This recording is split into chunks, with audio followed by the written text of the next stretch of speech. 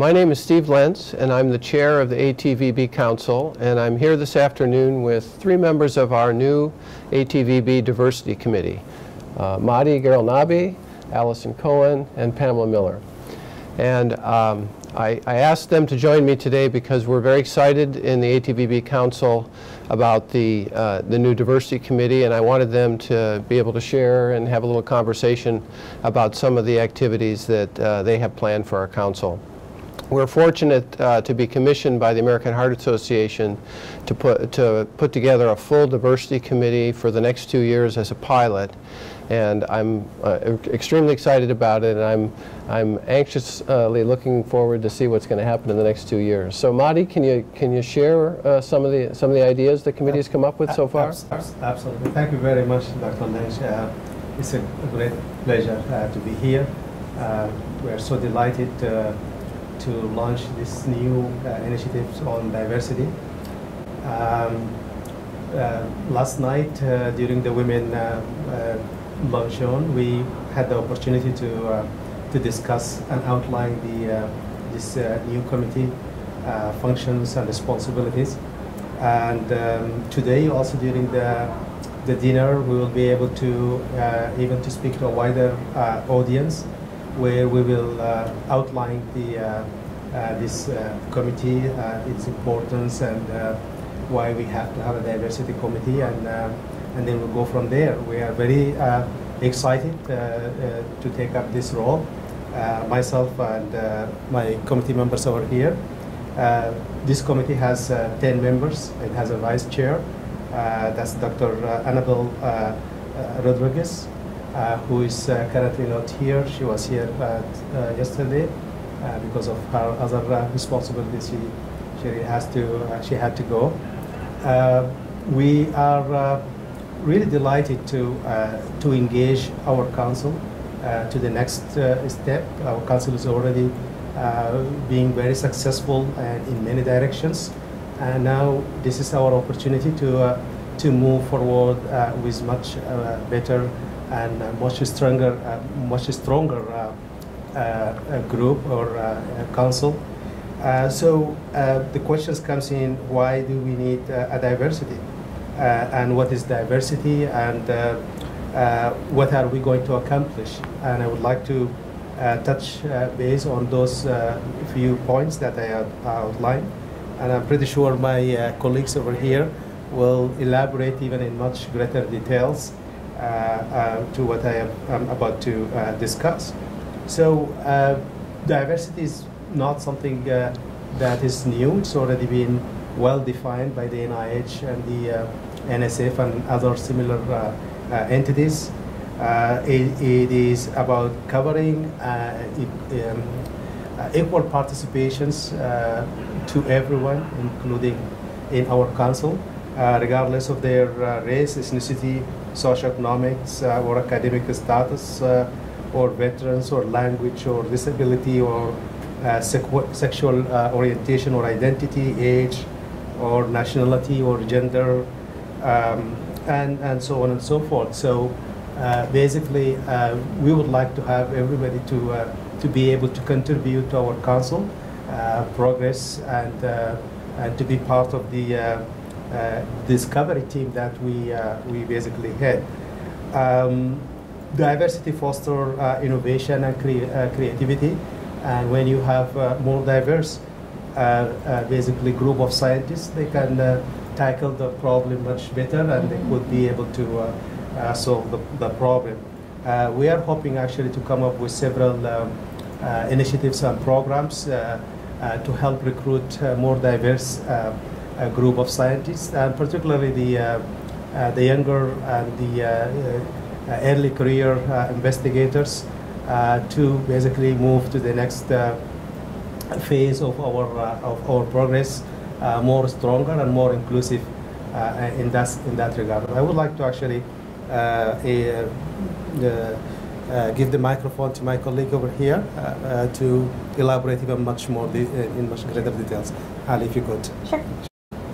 So one of the things that we talked about last night, and that has been part of the ongoing conversation that our committee has been having, is really the excitement of not being your father's diversity committee, right?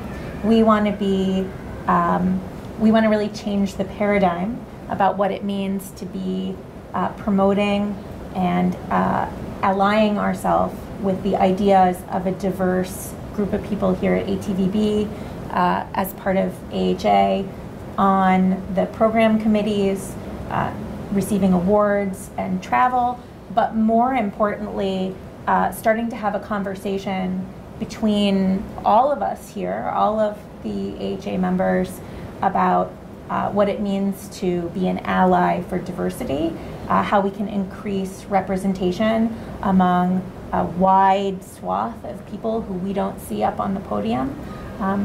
Our goal as a committee is not just to check boxes and make sure that we get X, Y, and Z, but instead really have some transformative programming that's really valuable for not only early career faculty, but also people in our community who come to our meetings who can really get their bang for the buck for coming to our diversity programming, which will hopefully include a lot of conversations that we can start having in our scientific community, but also help us with things like implicit bias, recognizing implicit bias in all of the areas of our work, and hopefully coming up with evidence-based approaches that we can take with us back to our lab meetings, to our own institutions, and to the practice of our own science, and use that and use decision tools that can help us be great allies and have that start here at ATVB. I can't agree with you more. In fact, I'm very excited to be a part of the team, and I think that the communications that we've had so far have been extremely fruitful.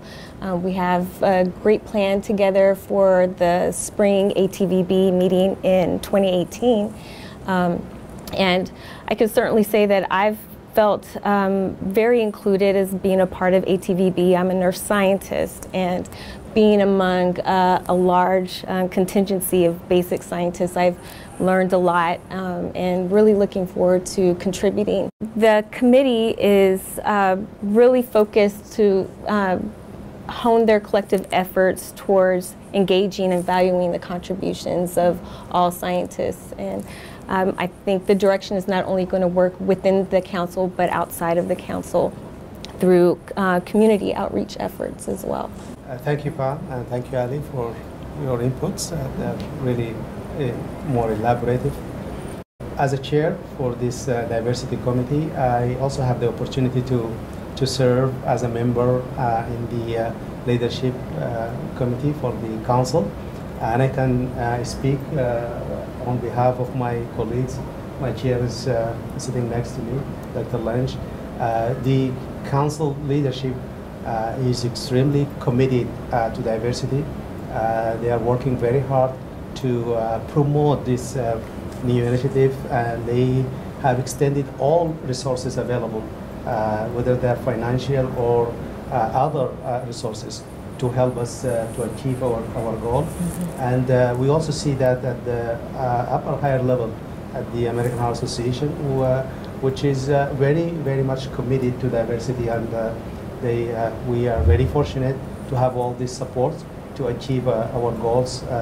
And tonight I'm also going to speak to the audience and also encourage them to start the diversity in their labs and to bring more diverse scientists to our council, and to help us also to increase the recruitment and to increase our membership, the council membership, and be able to contribute to the overall success of our mission.